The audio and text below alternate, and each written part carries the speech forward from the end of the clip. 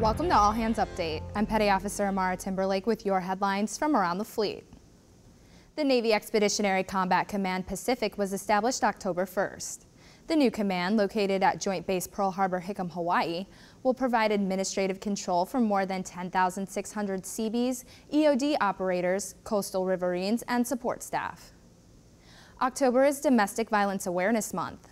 Domestic violence cuts across all age groups and social classes. It happens to sailors as well as spouses, and it affects both men and women. Domestic violence can also go beyond physical abuse.